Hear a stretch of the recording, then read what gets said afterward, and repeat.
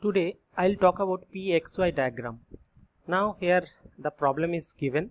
The vapor pressure of benzene 1 means component 1 and toluene 2 component 2 can be evaluated by Antony equation. So Antony equation is given.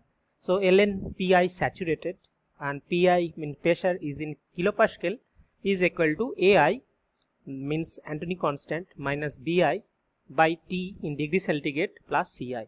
So Antony equation is given. And Antony coefficient for the system benzene and toluenes are also given in the table. So benzene that is component 1, Ai, Bi and C constants are given, and toluene that Ai, Bi and Ci also are given. For ideal binary system, answer the following. So that mixture is ideal system means ideal mixture and it is also a binary system.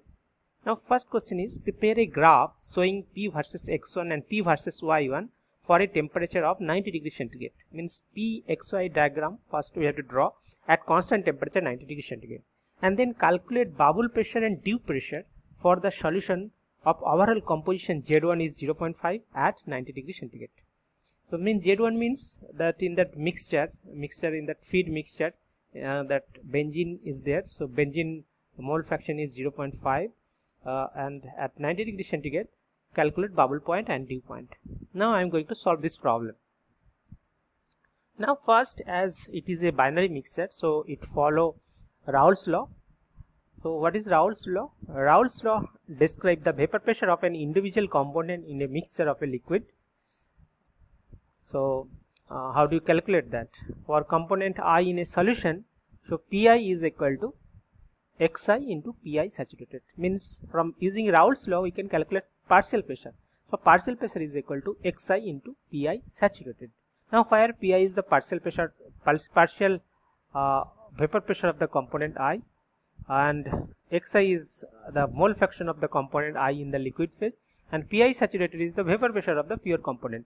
And Pi here it is not actually vapor pressure, you can say partial pressure, and Pi saturated is the vapor pressure of pure component I. So means partial pressure we can calculate, partial pressure is equal to Xi into Pi saturated. Now we can calculate total pressure. So total pressure is nothing but summation of all partial pressure. So total pressure above in ideal solution is the sum of vapor pressure of each component. For component I in a solution, so P total is equal to summation of I to n Pi. Now here it is a binary mixture, so n is equal to 2. So I is equal to 1 to 2 means P total is equal to summation of I is equal to 1 to 2 P1 plus P2.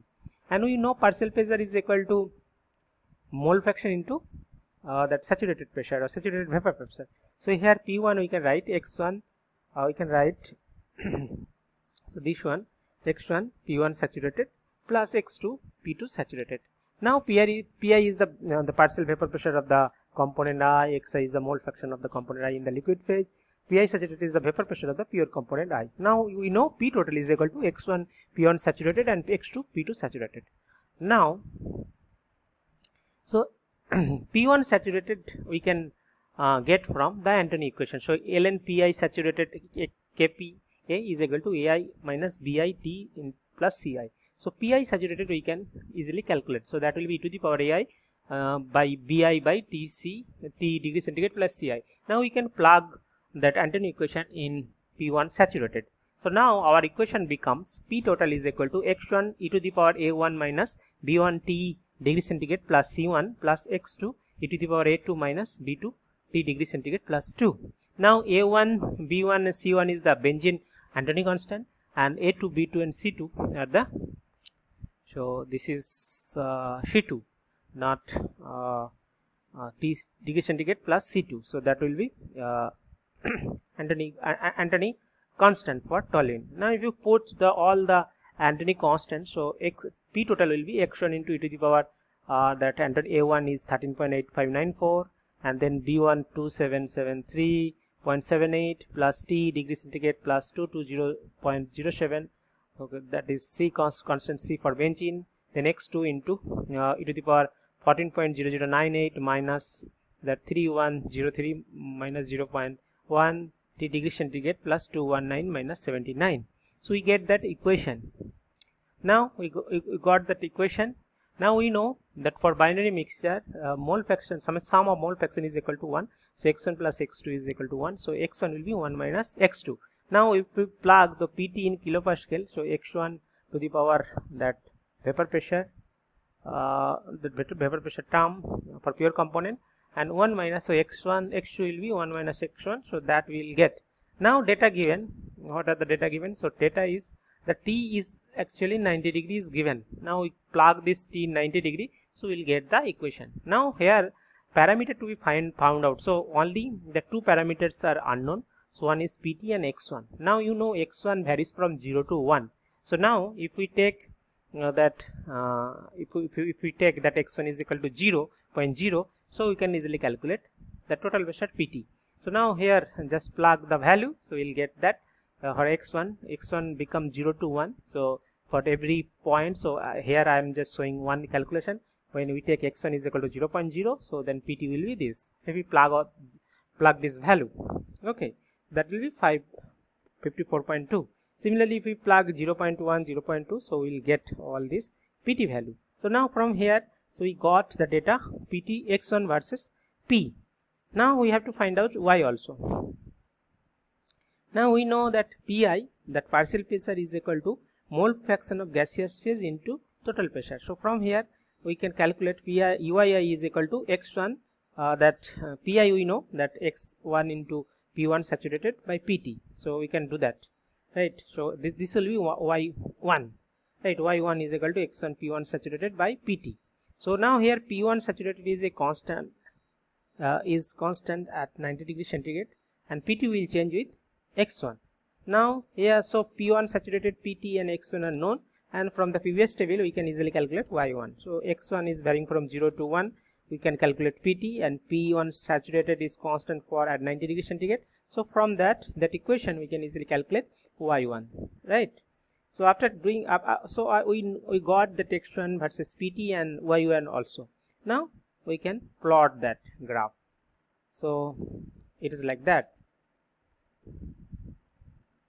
So plot will be like that.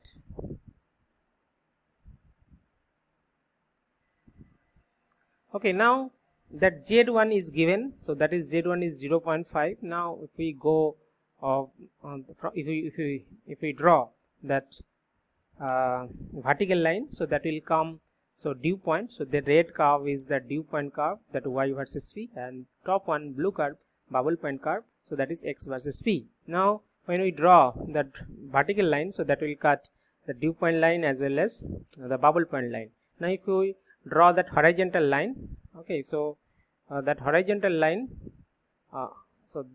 from that bubble point curve, so if I draw the horizontal line, so that will be bubble point pressure, and if we draw the horizontal line from the dew point line, so we'll get, means that point intersection, so that will, if we draw from that left, so we'll get the pressure, so that will dew point pressure. So this is dew point pressure at 78.1 kPa, and this is bubble point pressure at 90.2 kPa, and composition of feed is 0.5.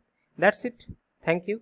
So now I hope you know how to draw the Px and Py diagram, means Pxy diagram, and what is dew point curve and what is bubble point curve also you know.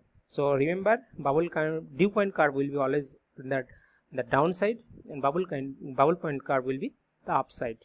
Okay, now if we draw that vertical line, so here composition of feed is given, so that will cut 2 points. So now if I draw the horizontal line from this intersection of dew point, so we'll get, and if we go to that left axis, so we get that pressure, so that is dew point pressure, and from that similarly bubble point curve, if we draw the horizontal line, and it will cut to the left the y axis, so that will get the bubble point pressure. That's it. Thank you.